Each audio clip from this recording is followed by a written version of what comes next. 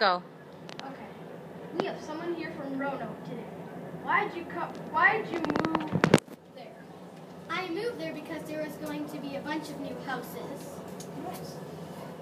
What are some of your hardships? Some of my hardships are, we ran out of supplies, so some explorers had to go back and to England to get supplies, and we didn't know if the Indians were friendly.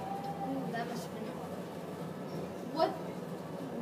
What do you think happened? What I think happened was that the people went back to England to try to find the other people that went to get the supplies, except there was a storm coming, and I think they might have got caught in a whirlwind. Ah, that must be bad. Why did Roanoke fail? I think Roanoke failed because when the people came back that were going to get these supplies, everyone was gone and all the houses weren't there anymore.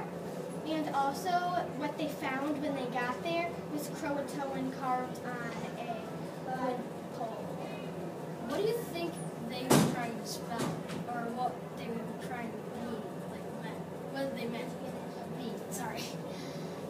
I really don't know.